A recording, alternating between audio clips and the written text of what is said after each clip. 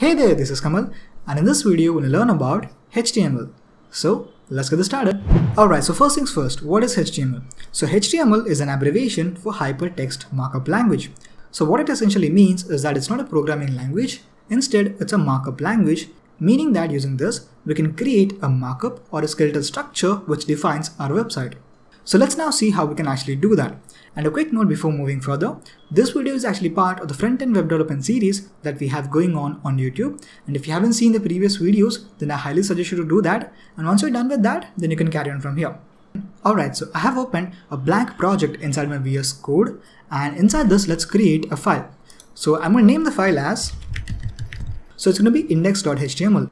And as you can see here, we have given the extension as .html, and that is because this file is going to contain the data which is going to be HTML. So you can give whatever you want for the name of the file. Like let's say I can give the name as packetcode.html, and that's going to work just fine. But the main reason why we've given it as index.html is because whenever you open this particular website in the browser, then the browser will automatically search for the index page present inside our project, meaning that this index.html is generally going to be the root page or the home page. Even though you can name your home page whatever you want, it is best practice to always name your home page or your root page as index.html, because that is what is being searched by the browser whenever a website is being opened. So remember to name it like that. So now let's close this off, and inside this index.html, let's start coding. So the first thing that we have to do is that we're going to generate some boilerplate code. And the way that we can do that in VS Code is by typing in an exclamation mark and clicking on tab. Then automatically the boilerplate template will be auto filled. So this is the basic structure that each and every HTML file follows. And the main thing to note here is that every HTML file starts with a doc type HTML, meaning that this particular document is of type HTML, and specifically it's going to be HTML5. If it was HTML4 or something else, then the line would have been different, but for HTML5 it's going to be represented like this. Okay, so in order to understand what's going on here, you need to first understand the fact that everything inside of HTML is enclosed inside of tags. So we generally have an opening tag and we also have a closing tag. So this is the opening tag and this is the closing tag. So whatever you type in inside of this will become the name of the particular tag. Like let's say this is going to be a HTML tag. And whatever data is present inside this space is going to be considered to be HTML content. Like let's say this whole line is going to be considered as HTML data. And if you observe here, we have that HTML starting tag here, and we also have the HTML closing tag here. And inside this HTML tag, we have two main sections. The first one is the head section, and the second one is the body section. And whatever data is present inside this head section is not visible to the front-end user. And this data is specifically used by search engines and the browser to understand what's present inside the website. So whatever data you want to showcase to the user, you have to type that data inside the body. Like let's say I can type in, "Hi, this is Kamal." So now let's save that. And in order to actually see the output, there are two ways that we can approach this. The first way is to actually open the file explorer and go to the location where this particular file is present, like this index.html file that we have here, right? So let's right click on that and open that using the Firefox browser. And as you can see here, we have the output, "Hi, this is Kamal." So let's say I'm going to change the data and give it as, let's say, Teja, and let's save that and go to the browser and refresh. Then as you can see here, the data has been modified and it's going to say, "Hi, this is Teja." So all of this is well and good, but the main problem is that whenever you make any change inside your HTML page, you have to save that change and go to the browser and refresh the browser to see those changes. And this becomes a tedious task in the long run. So in order to automate this, what we can do is that we can open this particular file inside a dummy server. And the way that we can do that is, let's go back to the VS Code and inside the extensions panel, install an extension called as live server. So you can search for live server at the top, and that's going to give you the live server. So if you haven't installed this previously, then you're going to have an install button here. Just click on that and that will be installed. Once you have that installed, let's go back to the index page and let's place this on the left hand side and let's place this on the right hand side.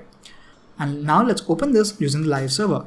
So right click anywhere inside your file and you can just go to open with live server.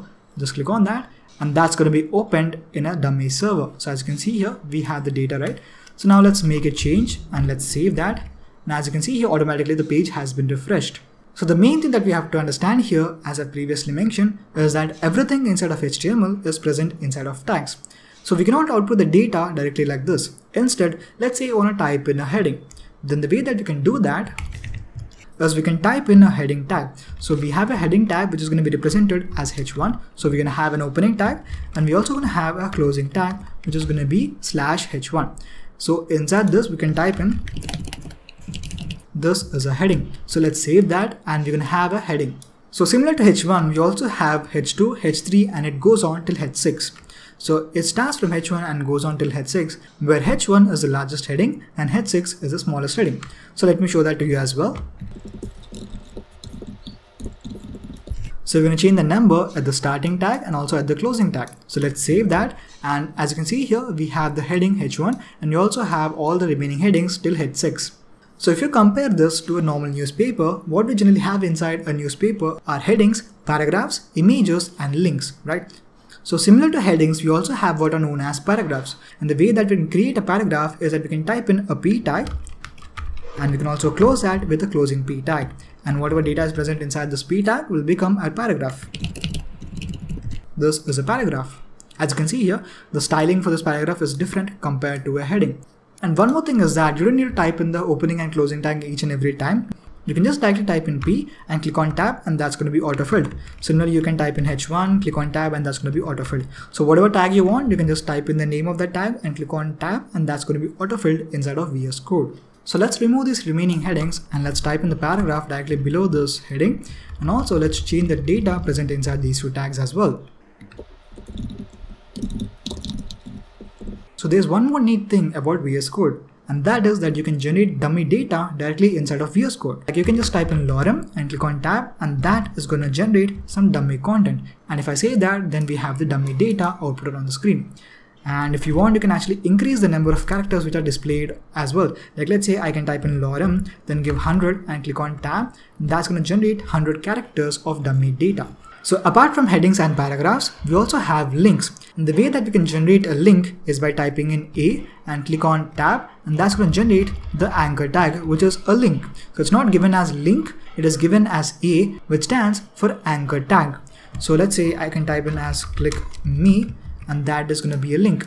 But the main problem is that if we want this link to go somewhere, then we have to give where that particular link has to redirect as well. So let's say I want to go to google.com. And if I click on this, it has to go to google.com. But the problem is that we cannot click on this. So if we want to click on this and make it go to another page, what we have to do is that we have to give an attribute to this. So inside the opening A tag, I'm going to type in href, then equate that to a quotations, and inside the quotations, I'm going to give the link to where this particular click me has to redirect. Like let's say I'm going to type in Google. And if I save that, so as you can see here, a different type of styling has been applied to this. So now if I click on this, then automatically it's going to go to google.com. So these are attributes which are associated with some of the tags that we have inside of HTML. So for this anchor tag, we have an href attribute, which is hyperlink reference, meaning that it's going to have the location of where we have to redirect whenever click me has been clicked. Similarly, one more attribute that we generally have is that whenever we click on this click me, it's going to open that page that is google.com inside the same tab. But instead, let's say I want to open that inside a new tab, like let's say like this here. Then the way that we can achieve that is by typing in an attribute called as target and equate that to underscore blank. So it's going to open this page inside a blank tab. Okay, so that's what it represents. So similar to a link, we also have an image tag, and the way that we can output an image tag is by typing img and click on tab, and that's going to generate the image tag.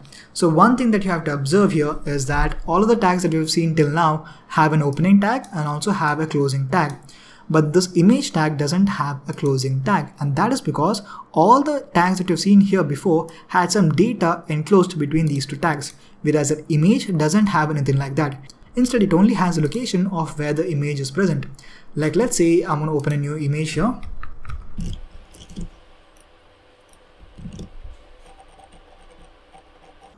So let's take this image. I'm going to open this and right click on this and copy the image link, and I'm going to paste that inside the source attribute for the image tag.